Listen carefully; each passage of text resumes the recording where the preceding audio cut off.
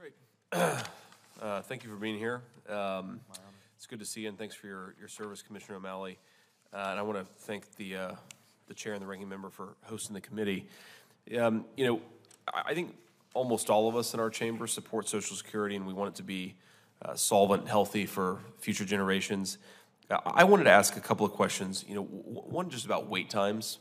We've heard from a lot of constituents in the state of Ohio that when folks are calling the 800 number, they're waiting a lot longer than they used to. Hold time for callers in 2020 was 16 minutes.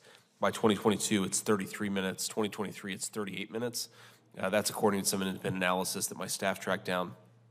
And I wonder sort of what's driving that. It seems like a pretty significant increase in wait times from 16 to 38 minutes in just a couple of years. And obviously, that's time wasted for a lot of people. Just curious sort of what's driving that, or if you have any sense of what's causing it.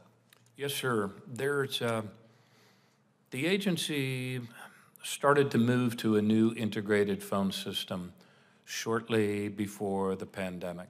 When the pandemic hit, they stopped engines, said, whoa, we just need to be able to shut down all the field offices immediately, because a lot of people do call the field offices, where, by the way, the answer time ranges between 3 and 5 minutes. But they needed to have an 800 number up and going right away, because they had kind of moved away from the old one that had been operated by AT&T. And that required a lot of shift.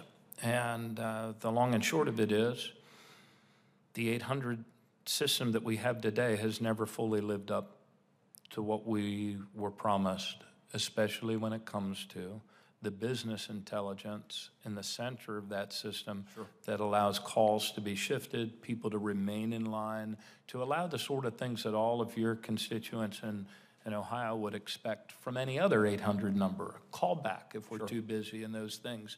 So we have struggled with that. Additionally, this system has never provided us with the sort of management intelligence or any that allows us to be able to better manage the workload, the peak times, and distribute them effectively across our 24 different call centers in different time zones across the country. So can I ask, Commissioner, is there a plan to transition away from that 800 number system, or to better bolster it and make it more responsive? Like, how are you guys thinking about responding to the issue? We are open to anything that will alleviate this problem as soon as we can. I was on the phone just 2 days ago with the CEO of Verizon, who is the company that we contracted with for this 800 number, and I'm hoping to get some word back from them within the next 24 hours, having in very direct language expressed to them the failure of their business intelligence to deliver as promised. There are other approaches, one of which we are using, of call center as service, and that one it seems to have some promising results. And ultimately, as you can appreciate, where we need to head is to a system with modern customer relations management. So when that person in the telecenter gets a call from Mr. O'Malley, they're able to have the screen in front of them, see what my concerns are, when I called before, not to have to ask me name, address, and Social Security number, all of those sorts of things.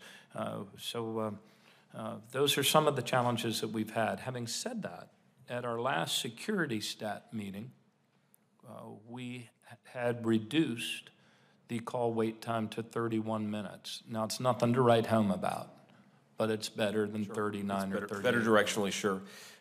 So I'm mindful of my limited time here, but we'd love to work with your staff and try to address that issue. If you guys have particular ideas, certainly bring them to us, because we'd like to be helpful.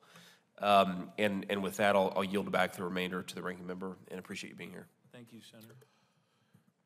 Senator Fetterman.